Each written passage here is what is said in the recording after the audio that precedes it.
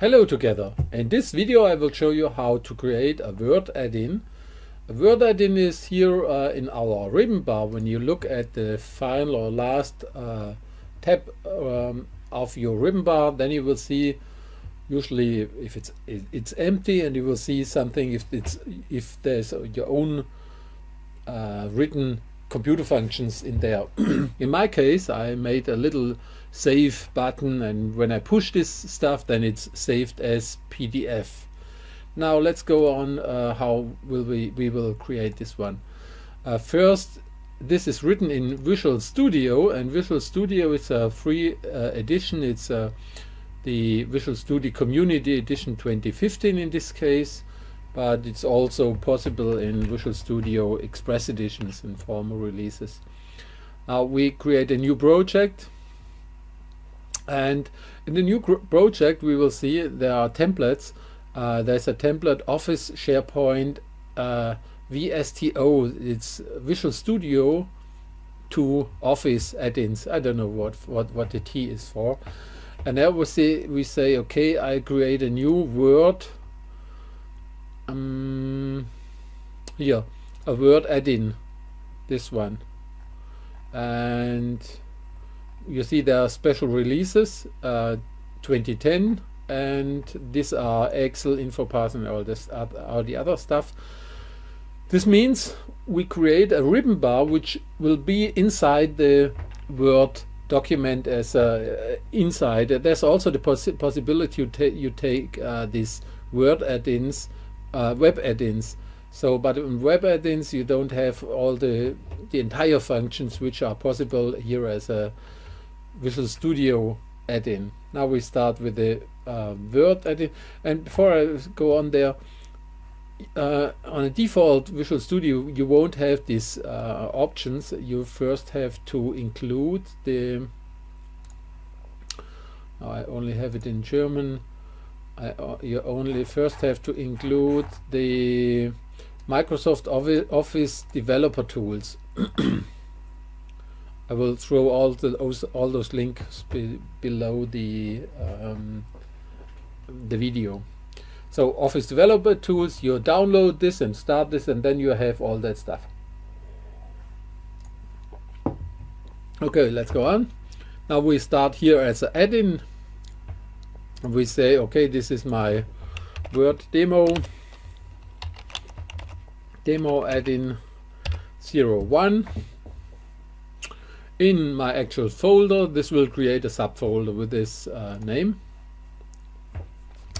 And I have installed the developer tools. Now when you start, you see a blank file there, and then we have to do, first we have to take the Solution Explorer, and in the Solution Explorer you will see this Word block. You will see the code is first there, this add-in. So this is the code which starts when the add-in starts or shutdowns. So you may do some functions when this comes up. You may load, for example, special functions or special buttons. Now this is nothing. I don't see the Ribbonbar, so I have to go to my solution or project here on the left side. Oh, I see demo is written wrong. DOM. Okay, now we say okay, we add a new item, and this new item, there we have the let's also have a look, especially in this subgroup Office and SharePoint. We have this menu bar as a visual designer or XML designer. We will first take the default menu bar visual designer. We could also take, if you're used to program WPF or XML or universal platform apps, then you may also select the XML file. Now we start here adding this one. Now you see this is the visual block there, and now we have nothing in there. We need our toolbox. In our toolbox we have here a group, Office, ribbon controls, and there we take not a box, we take a button like all those days before. We drop this button in there, then we go to the properties, And in the properties we go and say, okay, let's say we take a save as PDF, and now, and we want this to have not in the regular size, we want a big large button in there.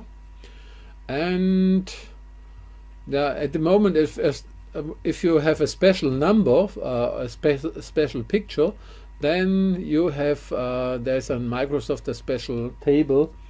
I start now this one in Excel. There's an Excel file, and this Excel file has it's called Word Controls, and there when you say PDF, for example, looking something like this, you say you see there are some words called control name, and as soon as you take this one, you may copy it and then say my Office image ID is this one. This Excel file is for download on the Microsoft sites. You will also find the link on my blog site. Okay, we don't need this anymore. Now we have the image, we have the button. Now you see this one, there are always the events. What happens when we push that button? Oh, and let's take a name here. We say, okay, the name is always important for me. The ID. Here's the ID. The name is button PDF, for example. Save as PDF. Now we go to the click here, click event. We double click on that, and now we will see this stuff there. The event where the manager goes in there, the program drops in there, and this is Visual Studio in C#, and I will take my code now, example code, also in that site. First we have to take some stuff that it works. You will copy also the stuff into your own project. We need the ribbon control to program that stuff, and we need the interoperabilities to Word. So this is Visual Studio to Word. And then we say, okay, we take all that stuff from the button. Inside I have copied this, and I will explain it to you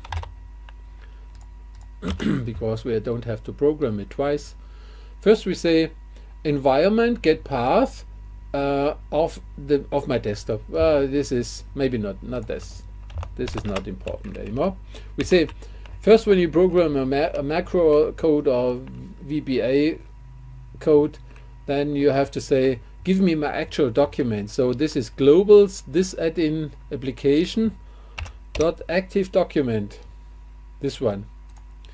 They say this is a Word document called doc.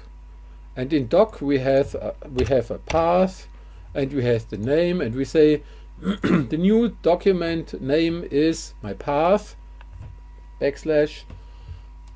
document file name / PDF.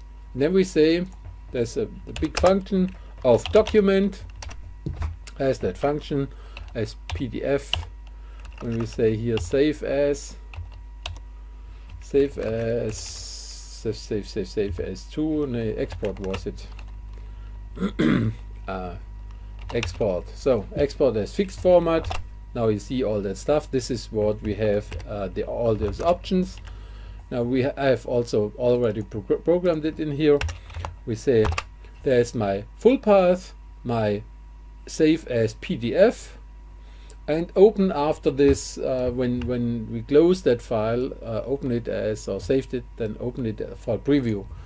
Now starting this stuff is, I'm starting it here in my debugger. I hope it works. It creates an empty document. I say Word demo for add-in, something like this. I say, okay, save this stuff in my demo folder. Here's my desktop is my demo folder. and I have also already prepared something in there, and I demo this one. Now it's saved, and now I start here in add-ins my new stuff. This is the second one. The first one is because I already programmed this stuff. It is attached to the existing add-ins. Now when I save this stuff, now I will see this Word demo. This is PDF. I close this and I close this, and you will find your stuff in my demo folder. It is here in Word. Here we see this. This one was my demo in Word, docx, and now we have the same stuff in PDF. Okay, let's take this one, should be dropped. But this is a small code, and you will optimize that stuff. I will take all that code. You will find that code, not a link to the code below the YouTube file, and remember that you first have to install the developer tools for those add-ins, and this is especially to program add-ins which are included in the Ribbonbar of a Word the Word files, especially for work groups, or if you work a lot by yourself, then it's all that stuff in there. And it's a little bit like Word macros, but you can do a little bit more.